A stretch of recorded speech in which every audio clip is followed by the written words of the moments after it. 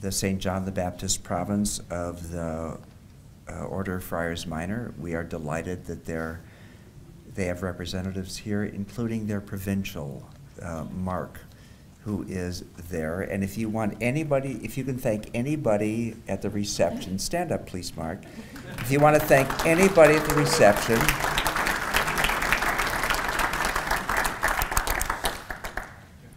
earlier I was having a conversation with Margaret Carney, who I'm going to talk about just in a little bit, and Margaret said sometimes the John the Baptist province is not recognized about all of the ways they support the development of the Franciscan intellectual tradition, and they've done it in so many ways, and this is one aspect of that. And so we are so grateful to your brothers and your forebearers who have done this, and I hope you take that thanks back to them. What we're doing, as many of you know, is that we are in the second day of a symposium on Franciscan formation for men for the 21st century. We began yesterday afternoon about 4 o'clock. There are about 42 or 43 Franciscan men and women from 6 different communities, not counting the various jurisdictions, who gathered at 4 yesterday. We were inspired last night by Michael Perry's wonderful return to the Gospel of Mark, and reminding us that Francis was a person who was about living gospel. And he turned us back in a most amazing way to think about Francis and the Gospel of Mark. And he's been with us for these days. Michael, where are you? We're so grateful. Thank you.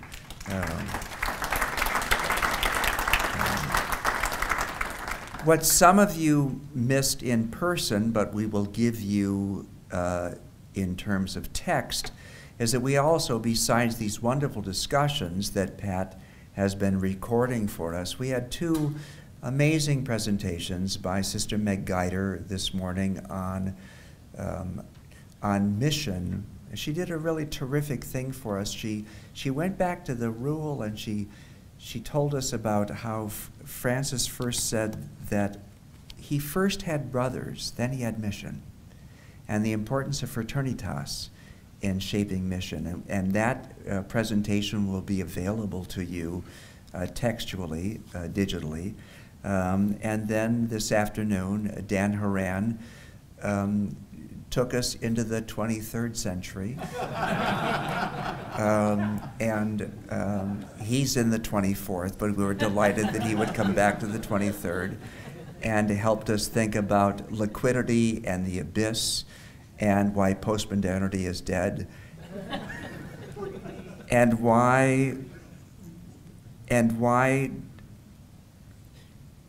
the Church and Franciscanism has contributed actually not only to colonization and colonizing communities, but the colonialization of minds, and what it means in the 21st century for us to begin thinking about formation, lifelong formation, in which Franciscanism doesn't simply be one more form of the colonialization of minds or the colonialization of spiritualities. And once we translate Dan's work into English, I kid him because I'm so jealous that he's so smart. I hold the SCOTUS chair, and he actually knows about SCOTUS. So we will make all of those available to you. Tomorrow morning, this symposium will end, and it will end by the 40-some friars and our 2 luminous sisters helping us think about what the future is, and where do we go, and what's next, and how do we take this post-ite vos spirit and keep on the march about what Franciscans and Pan-Franciscanism should be. We're going to ask you that if you have a sacramental that looks anything like this, that you put it in St. Clair mode. She didn't want to be in a convent, but they put her in one. So, but she still spoke. So keep it alive, but on vibrate, because she communicated with Francis her whole life. This evening, we're really delighted that we have John Corriveau, the former Minister Provincial of the Capuchin Order and recently retired Bishop of Nelson, British Columbia, who will speak to us. Bill Cieslak, who's on the advisory board, will soon introduce him. What John is going to do a little different from last evening is that Michael gave us this wonderful lecture with incredible breadth and wonderful scriptural depth. And we thought that this evening, with John's talents, we would do something a little different. And so this is more designed as a town hall meeting. And so instead of having a lecture in which Margaret Carney, Sister Margaret Carney, as you may or may not, if you don't know, then you've got to go back and read. Sister Margaret Carney holds the pontifical doctorate from the Antonianum. She was director of the Institute of Franciscan Studies at St. Bonaventure, and then became their president for how many? 12 illustrious years, and is now happily emeritus and back with us. So Margaret is going to pair with John as John gives us some ideas and provokes some proposals, and Margaret then will process with us how to respond to these. So with that, I'm going to invite my longtime brother. Actually, when I was in the novitiate in 1966, my guardian angel, who taught me how to say the office, was my brother Bill Cieslak. So Bill is going to introduce John Corriveau. Bill?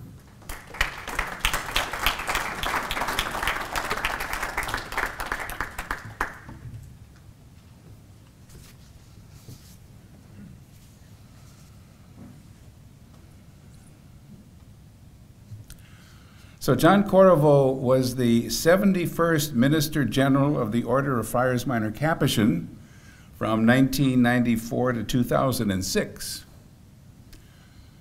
But what was he doing before that? He was a Capuchin from the Central Canadian province of Mary, Mother of the Good Shepherd. And as a member of that province, served as Minister Provincial for 5 terms, beginning in 1971. This has to be a record. Is it a record? After being Minister General of the Order, he was ordained the 6th Bishop of the Diocese of Nelson in British Columbia, Canada, where he served from 2007 to 2018. And in retirement, I should say happily, he is now ministering at St. Francis Table, which is a restaurant for the poor in Parkdale, near Toronto, and other things. Ordinations, masses, bookkeeping, you name it. And probably historically, our brother John has just recently requested from the Holy See permission to re-enter under poverty and obedience to the province. We'll see what the Holy See does. But John is hoping that Pope Francis will say yes.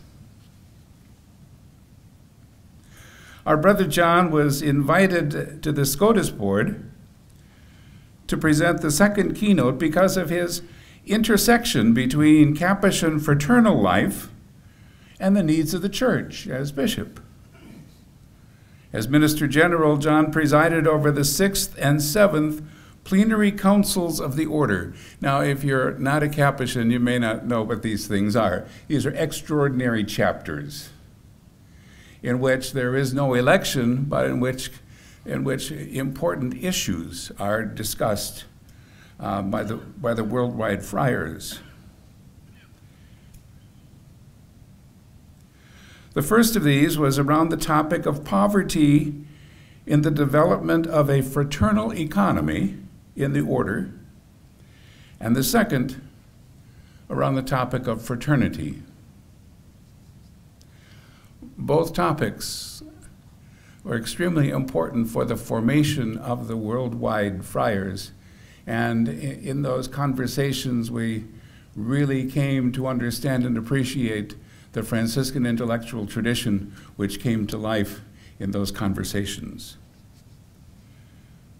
Capuchin ministry flows out of Capuchin fraternity, and ministry is a high value among friars, especially younger friars. I should say fraternity is. But what ministry? Ministry that addresses the needs of our ever-changing church. And here is where Bishop John's mitre meets Brother John's cowl.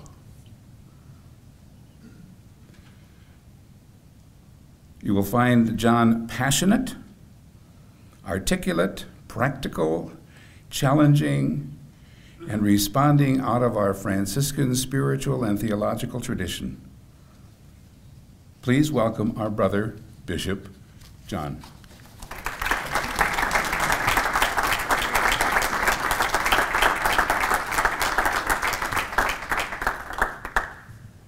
My sisters and brothers, may the Lord give you peace. The theme I've chosen to develop is this: a brotherhood of missionary disciples. Prior to St. Francis, religious life in the church was modeled on the early Christian community described in Acts chapter 2. All who believed were together and had all things in common.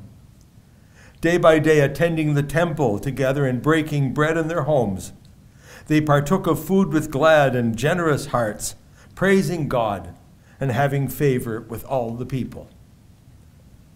Consecrated life established on this model continues to radiate the living presence of God in our world. But Francis consciously chose another model for his brotherhood. He chose a discipleship model. He chose to model his order on the life of Jesus and his disciples. After the Lord gave me brothers, no one showed me what I had to do, but the Lord himself revealed to me that I should live after the manner of the Holy Gospel. This assumes critical importance for us today as we consider our Franciscan call to mission in the church. Why? Because Pope Francis has extended this vision of discipleship to the entire church, challenging the church to be a missionary church, a community of missionary disciples. I wish to consider the contribution which our Franciscan tradition brings to this challenge of forming a church as a community of missionary disciples. I have two main points I'd like to develop. My first one is this: that the embrace of Franciscan brotherhood is first and foremost the embrace of Jesus Christ. And then my second point will be, for Francis, the embrace of Jesus leads directly to brotherhood. The embrace of Franciscan brotherhood is first and foremost the embrace of Jesus Christ. From the admonitions: consider, O human being, in what great excellence the Lord God has placed you. He created and formed you to be the image of his beloved Son according to the body, and his likeness according to the Spirit. Bonaventure, as always, helps us to understand the perspective of Francis. he comments on the opening words of John's Gospel. In the beginning was the Word, and the Word was in God's presence, and the Word was God. Reflecting on these opening words of the Gospel of John, Bonaventure teaches that the Word is the expressed image of the Father. The total self-giving love of the Father is imaged in the Son. Then he reflects on the second passage from John. Through the Word, all things came to be, and apart from the Word, nothing came to be. Bonaventure states that the Word is the exemplar, we might say the template or the model for all of creation. Furthermore, within creation, the human person is created to be an expressed image of the Word. Therefore, Bonaventure speaks of the human person as a little word of the Father. Jesus is the definitive word of the Father in the flesh. We are little words of the Father. And when our little word is spoken with clarity in and through our lives, God is made visible in the world. It's a powerful image.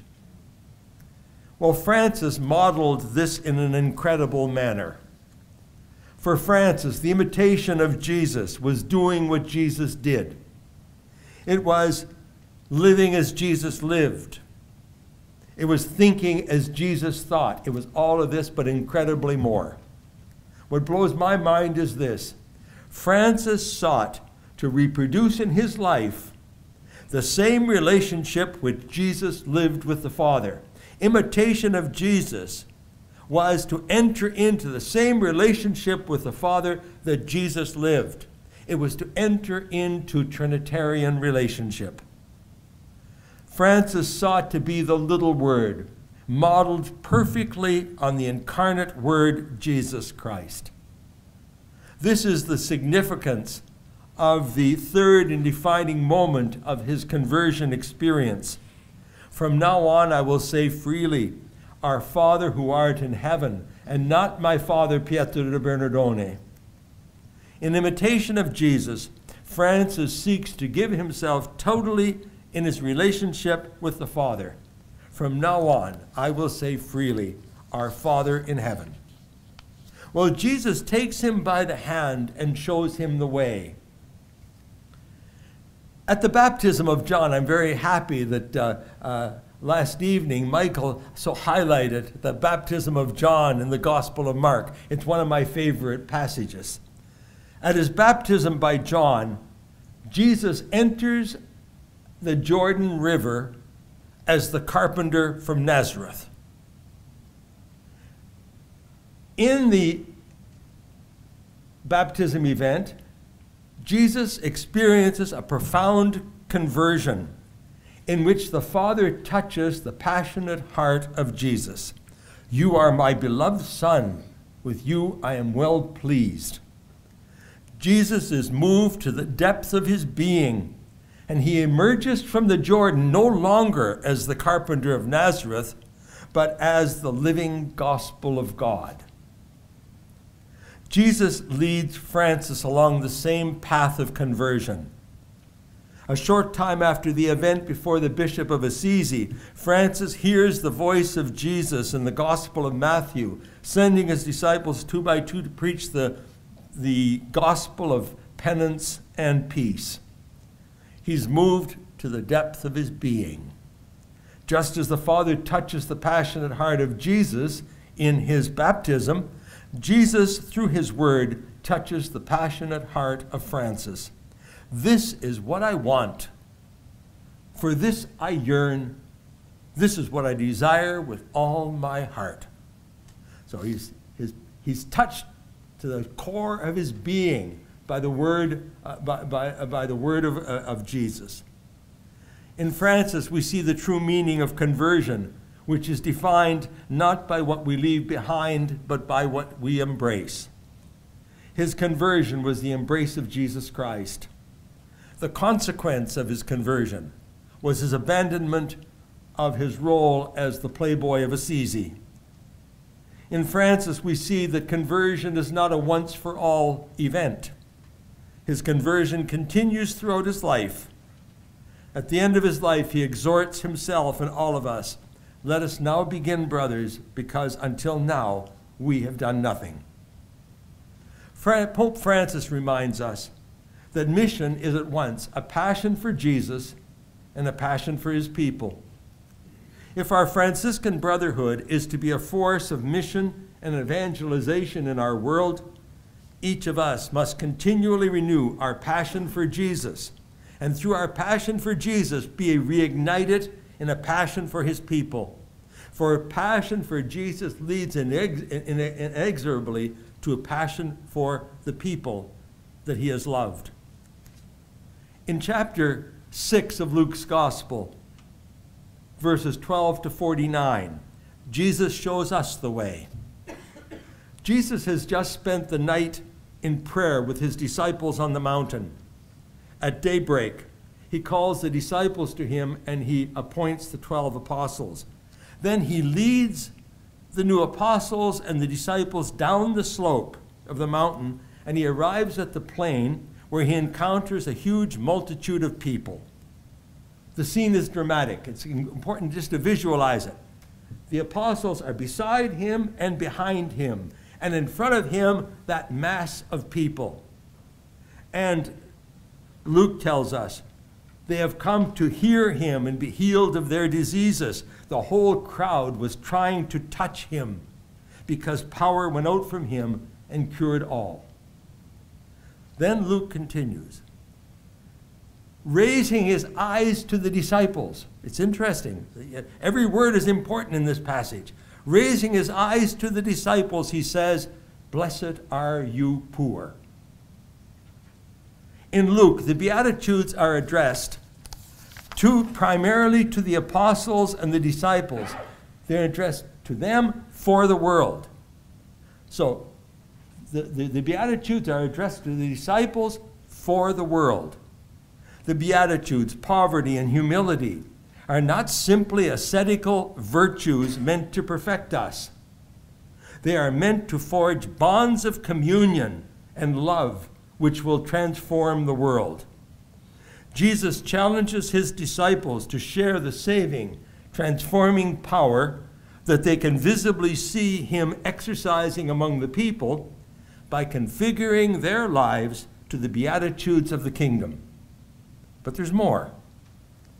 Again in Luke, specifically addressing himself to the disciples, he tells them a parable. Can a blind man guide a blind man? Will they not both fall into the ditch? A student is not above his teacher. Why look at the speck in your brother's eye if you miss the plank in your own? Can a blind man act as a guide for a blind man? Just as the preaching of the Beatitude takes new meaning by referring back to Jesus' relationship with the crowd, so this passage takes new meaning from the introduction of the kingdom event. He went to the mountain to pray, spending the whole night in communion with God. Only a return to the mountain, to contemplation, can open the eyes of our hearts, allow our passion to be reignited for Jesus and the transforming power of his Beatitudes. Only contemplation of the face of God transforms the Beatitudes from social theory to faith practice. You have to look at Jesus. Otherwise, the embrace of the Beatitudes is simply social theory. The contemplation of the face of God transforms the Beatitudes in our lives from social theory to faith practice. We see this in the life of Francis, in his embrace of evangelical poverty. Standing before the Bishop of Assisi, contemplating the face of God, Francis strips himself not only of the clothing provided by Pietro de Bernardone, but the security that his wealth promised him. And what does he do? He entrusts his security entirely to God alone. Contemplation of the face of God transforms the beatitude in the life of Francis from social theory to faith practice. A student is not above his teacher. it's important to ask ourselves, who is our teacher? Through whose eyes do we look upon the poor? Through whose eyes do we look upon the consumerism and the greed of our world? Is it the daily newspaper or the nightly television news? Is it a journal of sociology or even of theology? Or do we listen to the Word of God in daily prayer? A student is not above his teacher. If the daily newspaper, a sociological journal, or even a theological journal is our only teacher, we are unable to lead our people beyond our teacher. The person of Jesus, the Word of God, purifies us and reveals to us our true identities as little words of the Father. The Word of God reveals to us the true identity of the poor and the true identity of our world. Why look at the speck in your brother's eye when you miss the plank in your own? We're painfully aware how the toleration of sexual misconduct on the part of clergy has blighted the church's proclamation of the gospel. Our newspapers make us abundantly aware of that. However, do we realize how our newspapers and televisions immunize us to the violence, the greed, and the dominating power that so oppress the world and which has roots in every human heart?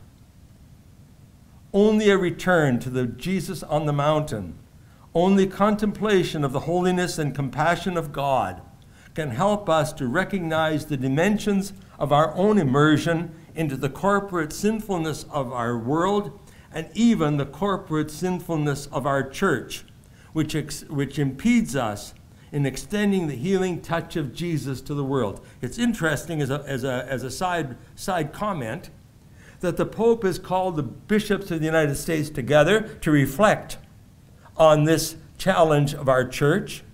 And how is he starting that? They're on retreat. Cantalamessa is preaching them a retreat.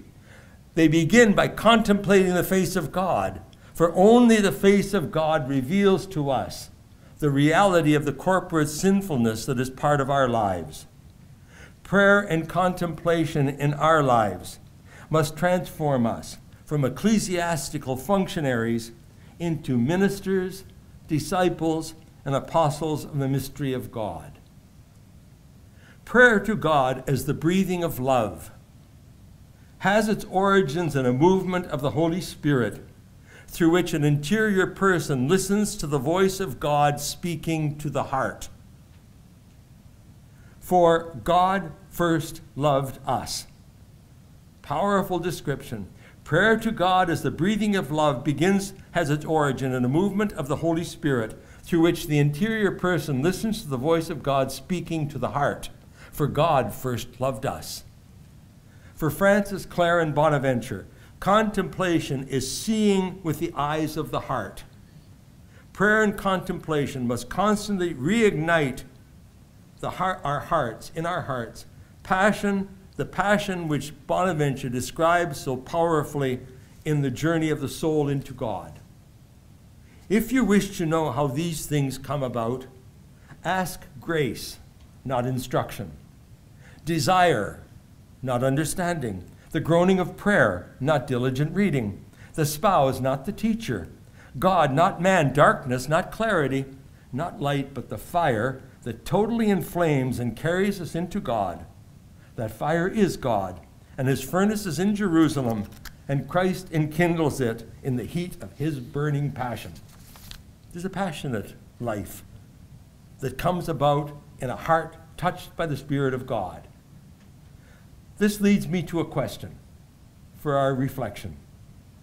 In the animation of our fraternities and in promoting our mission, do we not often presume the personal commitment of each brother to Jesus Christ? We sort of leave like that. That's your personal question, right? Can it be presumed? And if it can't be presumed, what can we do to reawaken in our brothers that passion for Christ which we see in Francis? This is what I want. For this I yearn. This is what I desire to do with all my heart. Let us now begin, brothers, because until now we have done nothing. My first point, which is that the embrace of Franciscan brotherhood begins with the embrace of Jesus Christ. If we are going to form a brotherhood of disciples, it begins by the embrace of Jesus Christ on the part of each one of us. My second point. For Francis, the embrace of Jesus leads directly to brotherhood. After the Lord gave me some brothers, no one showed me what I should do, but the Most High himself revealed to me that I must live after the manner of the Holy Gospel. Francis chose minority. Francis chose humility as the defining characteristic of his brotherhood. Once again, Bonaventure gives the theological foundation of this choice. He tells us, the turning of the Father toward the Son in total self-giving love is the Father's humility.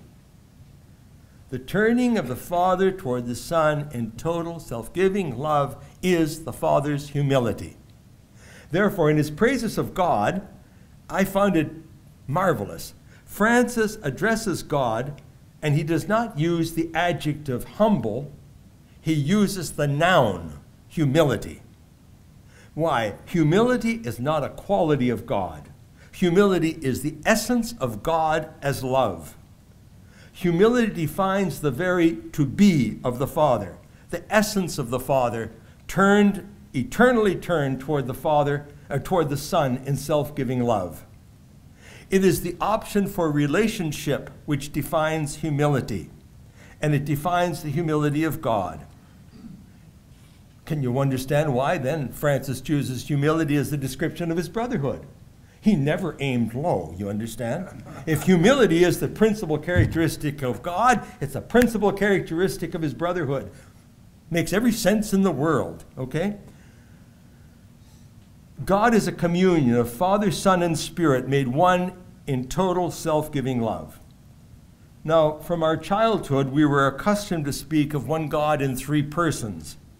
Trinitarian theologians tell us it is more precise and correct to speak of three persons who are one God. For when we speak of one God in three persons, it's possible to think of God as sort of the box in which these three persons run around loving one another. It's possible to think of God as a static reality. When we speak of three persons who are one God, the unity of God is ecstatic, and it's dynamic, and it is explosive. Bonaventure situates the mystery of the church, the mystery of church communion, within this dynamism of the mystery of Trinitarian relationship. He speaks of the eternal Word in the bosom of the Father, the incarnate Word enfleshed in Jesus Christ, and the inspired Word enfleshed in the communion of the church. And just as there is only one Word, there is only one communion. There are not two sets of communion. That is, one among the divine persons and one among human persons, in which the human replicate or imitate the divine. No. Communion for Bonaventure is not imitation, it is participation. There is only one mystery of communion, and it includes God and humanity as beloved partners. In perichoresis, I don't know anything about Greek, but it's a Greek word, circumcessio, which is the Latin, and the one that I can understand best, the dance of life. Okay? We are taken up into Trinitarian relationship, Trinitarian communion. This understanding is echoed in Preface 8 of Sundays in Ordinary Times. I love this preface. When your children were scattered afar by sin, through the blood of your Son and the power of the Spirit, you gathered them again to yourself, that a people formed as one by the unity of the Trinity, made the body of Christ and the temple of the Holy Spirit, might be manifest as church. Not become church, but be manifest as church. Taken up into Trinitarian relationship, we are manifest as church.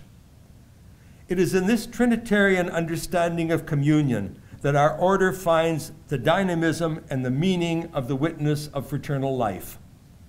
The conventual constitutions speak of fraternity as the icon of the Trinity. It's a beautiful expression. Fraternity is the icon of the Trinity. The Capuchin constitutions speak of fraternity as a human space inhabited by the Trinity. You have to forgive me, I didn't read the OFM constitutions, but our constitutions are beginning to take this Trinitarian perspective. The Church, born from the side of Christ as a sacrament of unity, is essentially a mystery of communion whose richness and depth are reflected in fraternal living, a human space inhabited by the Trinity. Now, there are three characteristics of the early Franciscan fraternity which strongly impact our mission in the Church. The first one, the early Franciscan fraternity was based on the personal relationship of each brother with Jesus Christ, and through Christ, with each brother in his fraternity. So, the fraternity was based on the personal relationship that each brother has with Jesus, and through that relationship with Jesus, with each member of his community, of his fraternity. Fraternity is not the embrace of a structure. It is the embrace of each of the brothers. It is profoundly relational. Second point, Franciscan fraternity is to be the inspired word. It is not simply a group of brothers called to serve the Church. Francis formed his brotherhood to be the Church. He never aimed low. He didn't just get a bunch of functionaries. He called us together to be the Church. The fraternal gospel life inspired by Francis is to be a whirlpool, drawing all who encounter it, all who witness it, all who experience it, into the lived experience of Trinitarian love, a human space inhabited by the Trinity. And the third point that I think is important that touches our call to mission, these two basic characteristics of the early Franciscan order were strongly influenced by the fact that he chose an itinerant form of life. Itineracy is very important. Itineracy in the Franciscan tradition is much more than wandering around. We've got many itinerant friars, you understand. But that's not itineracy, you know. It is, in the itinerant model, fraternal life takes new forms, not only place to place, but also with each group of brothers. Our discipleship model has been institutionalized, yet the itinerant origins of our charism continue to have important implications today and must continue to infuse our fraternal vision and our fraternal service. All communal forms of life in the Church are functionally relational. However, if I speak in general terms, the Acts model of religious life, in that model, structure gives rise to and determines and gives form to the stability of fraternal relationships. Ora et labora. Ora et labora sustains the relationships between the brothers. Perfectly okay, but that's not the Franciscan model. In the discipleship model, relationships give rise to structures, and structure exists to sustain these relationships. Franciscan communion does not flow from structure, rather structure flows from communion. This is clearly expressed in the conventual constitutions again, when they speak about the conventual chapter. The constitutions say the conventual chapter is the privileged instrument of communion, which must establish a suitable schedule for communal exercises, which takes into account daily life according to the spirit of the fraternity and of each friar. So it's not something that's imposed from above, it's something that comes from below. Fraternal relationships are the glue which hold all the structures together. Friars don't fit the structures. Structures are modeled to fit the friars and to express their unity and to release their creativity. That's the meaning of any structure of our lives. 3 points then that I think are important in looking at our mission. The early Franciscan fraternity is profoundly relational. Secondly, we were called to be church and not simply to serve the church. And thirdly, that friars don't fit the structures. Structures are molded to fit the friars and to release their creativity to the world. Out of that, I see 4 consequences. These 3 points give rise to 4 consequences that I think help to mold our mission in the church. First of all, we are an order of brothers. The brotherhood we share is profoundly relational. When Francis refers to himself, he always refers to himself as I, Brother Francis. He never says I, Francis. He's always I, Brother Francis. Leo was an ordained minister. And let's get away with another thing. Francis was not a deacon. They say that because of clericalism. He preached the gospel, or he read the gospel in Greccio, so they say he must have been a deacon. Well, that's sheer nonsense. There's no evidence that the man ever had a bishop impose hands on his head. Do you understand? He was not a deacon. Now, Leo was an ordained minister, but he was always Brother Leo. And in both cases, it is brother with a small case b, not a capital B, because the title is relational, not occupational. Francis was enthralled by the fact that in his incarnation, Jesus became his brother. Francis then became acutely aware that just as Jesus became Francis's brother in the incarnation, he became brother to every man, woman, and child, and formed a fraternal relationship with all of creation. That was the profound experience of Francis, his experience of Jesus. Brother, he came to understand who Jesus was and the implications of the incarnation. Francis's relationship with Jesus caused him to become brother to every man, woman, and child, and even every living creature on the earth. Now, this is not merely cute. It's revolutionary. We shouldn't treat this, oh, isn't that cute? He preached to the birds. That obscures the essential question. The essential question is that profound sense of what the incarnation meant and the new relationship it calls every man, woman, and child on the face of the earth.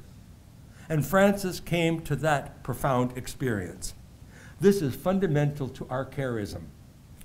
The 3 branches of the First Order have been united in recent times, petitioning the Church to recognize the unique nature of our brotherhood and to dispense our order from the requirement that only clerics can assume ministries of leadership in our orders. This is important for the unity of our brotherhood, but it's not the most important dimension of it. Who holds offices in that sense is relatively unimportant. It's much more important. It's much more important is our witness to the church, because in this way we can witness to the church that a Franciscan cleric can be subject to a lay person and lay members of the church. And this enhances our ministry and it enhances our mission. Isn't that something the whole church has to learn? The church is trying to come to grips with the place of the laity within the church. Well, if they can't even recognize the place of laity within the Franciscan order, how are they going to come to recognize it in the whole church? And so it just shows that without in any way denigrating the importance of the priesthood, that we have a call to give witness to something profound in the church. There's another dimension. There's another important ecclesial dimension of this identity as brother. A Franciscan who identifies himself as brother, as Francis identified himself as brother, will minister to his neighbor in an entirely different way. There can be no hint of domination in an authentic fraternal relationship. If you are my brother or if you are my sister, it's a much different relationship. So I cannot minister to you in a dominating and power-filled way. This is a strong witness, an anecdote to clericalism in our order and in our church. Pope Francis reminds us that priesthood has authority. However, and I quote Pope Francis, "The key and axis of this authority is not power, understood as domination, but the power to administer the sacrament of the Eucharist." And allowing the equality and community of our lay and cleric brothers is in no way undermining the centrality of the call of the priest and his exercise of his Eucharistic ministry. Franciscan fraternal relationships lived joyfully should become a force to redefine priestly relationships, totally ordered to the holiness of Christ's members, quoting Pope John Paul II. Aside from how we may be addressed by our people, a friar priest, or let's include a friar bishop, who identifies himself as brother, where that is his profound identity, he will exercise his ministry in a different manner. And so I think as part of the response to clericalism in our order, we should have a reappropriation of our identity as brothers, to reflect what that means. To be brother isn't just simply saying, "Oh yeah, I like going to recreation with you. I may find you the biggest bore in the world. It doesn't really matter." But it's more important that I recognize that in Jesus Christ, a new relationship has taken place on the face of this earth, and all of us are called into a new fraternal relationship. And a profound relationship as brothers. This finishes this point, and I have a question. I quote what I have already said. A friar priest or a friar bishop who identifies himself as brother, and I would even say a lay friar who identifies himself as brother, will exercise his ministry in a different manner. It's not limited to the clerics. Even our lay brothers, our lay friars, when they identify themselves profoundly as brother, their ministry to their neighbor will be a much different ministry. It applies to all of us. Do we see this as an anecdote to clericalism in our church and in our order? And can we provide concrete examples? I think of Solanus Casey as one of them. But anyway, can you think of examples? And secondly, can we think of how we can bring this dimension of our charism more fully alive in our provinces? My second point, Francis formed his brotherhood to be church. Franciscan fraternity is not simply a group of brothers called to serve the church. Francis formed his brotherhood to be church. Inspired by Francis, fraternal gospel life is a whirlpool drawing all who encounter it, all who witness it, into a lived experience of Trinitarian love, a human space inhabited by the Trinity. We remember the incident in the life of Francis when he invited a young brother to accompany him to preach in Assisi. They walked through town, greeted everyone whom they met. When they returned to the Portiuncula, the young brother asked when they were going to preach, and the response, obvious, is, "We already have." Pope Francis reminds us, in this vein, it is not by proselytizing that the church grows, but by attraction. This assumes even more critical importance in the American church today. The credibility of the church is severely conditioned by decisions to protect the institutional structures at the price of the care of the vulnerable. And so we have to preach by example. We have to radiate the gospel by what we do more than by what we say, because when we say it, they always have the question marks. The itinerant nature of our early brotherhood also influences this witness to fraternal life. Just as fraternal life took new forms place to place, and with each new group of brothers, so gospel witness also spoke to the particular challenge of each group of people whom they met. Think of the Wolf of Gubbio. It was not a one-size-fits-all Christianity. Rather, it was the witness and proclamation of gospel life which was applied to each person and each community which they encountered. They brought why? They had brought an encounter with Jesus Christ, and they did not bring an ecclesiastical structure. There was a difference.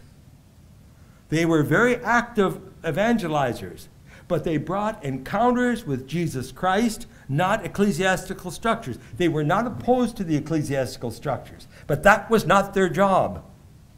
Their role was to bring the lived experience of Christ. The ecclesiastical structures followed them. This leads me to a question. How can we call our local fraternities to avoid one-size-fits-all Christianity and to foster an outreach of witness and service that creates space where, in the words of Evangelium Gaudium, everyone can feel welcomed, loved, forgiven, and encouraged to live the good life of the gospel? And my third point, an order obedient to but separated from the hierarchical authority of the church. This is a little more testy. The early order was obedient to the hierarchical structure of the church, but did not form part of the hierarchical structure of the church. The early Franciscan brotherhood and its mission was carried out in communion with and in total obedience to the hierarchical authority of the church. When Francis had only a dozen followers, he went to Rome to ask Pope Honorius to approve their way of gospel life. Was it Honorius or Innocent? It was Honorius, right? Honorius, yeah. Innocent? Okay, he went to ask Innocent to approve. Yeah, he asked Innocent to approve their gospel form of life. However, the brotherhood never formed part of the hierarchical structure of the church. Even when the order became institutionalized, it remained obedient to the hierarchical structures of the church, but outside of it. The friary and the friary chapel were integral to the faith life of the local communities, but they did not participate in hierarchical authority. It's hard for us to see this, but if you've ever been especially in Italy, for at least for Capuchins, especially in Italy, we had 400 friaries when I was there. 400 friaries in Italy. Each one had a friary chapel, and each one was integral to the life of the local community. But they were in parishes. They were not part of the hierarchical structure. This gave the brothers a unique relationship with the faithful, among whom they were recognized as brothers of the people. They were seen as different than the rest of the clerics. All of them were seen in a different way. They were embraced as brothers. I'm certain this was not unique to the Capuchin branch of our order, but was shared by all of our Franciscan family. This relationship with both the faithful and the hierarchy provided a privileged platform to announce the gospel of Christ. Speaking about the Capuchin branch, and I presume it's true about all of our branches in the Franciscan family, this changed in the mid-1800s when we became a missionary order.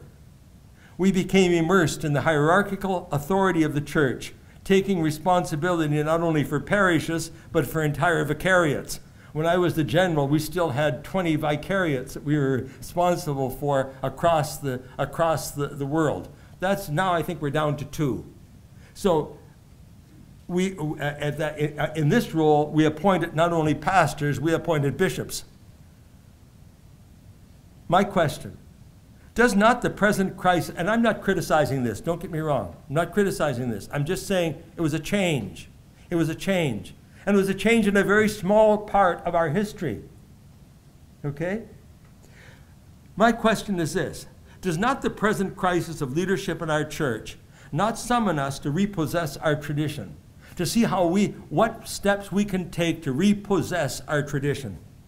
Functioning outside, but totally obedient and respectful of the hierarchical structures. Could we not immerse ourselves in fraternal relationships with our people and lead them to renewed trust in the authority structures of our church? We would do so without conflict of interest. Very important. Now, this won't be done overnight. We didn't become immersed in the hierarchical structures of the church overnight. The first parish is entrusted to the Capuchins in Italy, in North America, were in the 1800s, late 1800s. The first ones in Italy were in the post-Vatican II period. So it's a relative, across the order, it's a relatively short span. It won't, just as it didn't enter easily and quickly, it won't leave easily and quickly. It's a matter of putting emphasis in certain points. And as I was reflecting on this, I was saying, look at our relationship. I'll take a Capuchin example because I know them best, you understand? Not because but you can take your own example. You'll have yours. I take the example of St. Bonaventure's fraternity, St. Bonaventure's in Detroit. It is not immersed in the hierarchical structures at all, but it has the most profound relationship with the local church in Detroit. People come from all over the place. But if they want to get married, they want to get buried, they want to do something else, they're sent to their local parishes. We're not into that, you understand? And so we have another way of relating. And I just think that these are aspects that we should stress. These are aspects where we can see that we can contribute to the church by stressing this dimension of our charism. I just ask you for this. My question then, how can we call our local fraternities to avoid one-size-fits-all? Oh, wait a second. Let me get my next point here. How can we consciously repossess our tradition of obedience to, but separation from the hierarchical authority of the church? Not as rejection, but as a way to serve it in another way. And do we see this as perhaps the whole change that's going about in our communities across America today? Is this not also part of our call to repossess our charism? My fourth point, the Holy Spirit is the general minister of our order. Francis tells us that the Holy Spirit is the general minister of our order. In Trinitarian relationship, the Holy Spirit is the bond of unity between Father and Son. Canta la Messa refers to the Holy Spirit as the divine us. Beautiful expression. It is not we who enter into relationship with the Holy Trinity. It is the Holy Spirit, the general minister, who draws us into relationship, creating that human space inhabited by the Trinity. The Franciscan order is a network of provinces. Each province is a network of local fraternities. And just as the unity of the Trinity is dynamic, happening here and now, so each fraternity must be a same living, dynamic reality. The unity of the fraternity is not structural, happening at the moment I'm assigned to the fraternity and accustom myself to its rhythm of life. Rather, like the Trinity, Franciscan unity must be a unity that is dynamic and ecstatic. It must generate an energy which embraces daily all the brothers, each in his uniqueness and his giftedness. This gospel energy must burst forth to embrace the world. This defines authority in our brotherhood as well. The primary purpose of a minister's authority is not to get the job done, nor is it simply to make the right decisions. Rather, the minister must draw the brothers into communion and activate the gifts of each brother for the service of the fraternity and its gospel mission in the world. That's the ideal we seek. The Holy Spirit, the general minister of our order, also calls the local fraternity to be formed like the wise maidens of Matthew chapter 25. I find that as a lovely parable of a local Franciscan fraternity. As missionary disciples, we seek to touch and respond to the deepest desires of each person and each society in the world around us. For this reveals the presence of God. God is present in our world. God is there before us. God is present in every human person is a little word of the Father. Our society, no matter how extreme it gets, down below has something of God in it. It might be covered over by a lot of sin, but there's something of God in every human situation. Joined in local chapter, the brothers are to be constantly scanning the horizons of their society like the wise virgins, and especially scanning the people among whom they are planted, seeking signs of the emerging presence of the Lord. We are to touch God in every person we meet. This leads me then to a question. How can we as ministers move beyond being mere administrators to foster a brotherhood permanently in a state of mission? And how can the local or conventional chapter become truly the privileged instrument of communion, discerning and uniting the gifts of each brother in mission and discerning the signs of the presence of the Lord in the people we serve? Mercifully, I'm at the conclusion. I wish to close by returning to Bonaventure's vision of Trinitarian relationship. God is a communion of Father, Son, and Spirit made one in total self-giving love. The love who is God is not a self-contained love. It's not the Father loving the Son loving the Father, and the Father and Son one in the Spirit, forming a self-contained spiral of eternal love. That's not the Trinity. Trinitarian love is ecstatic and dynamic. It bursts forth and gives birth to creation and gives birth to history. In a similar manner, Franciscan fraternity, icon of the Trinity, is not self-contained. It must burst forth into the world in compassionate love. This is our great contribution to the evangelization of our world. Thank you.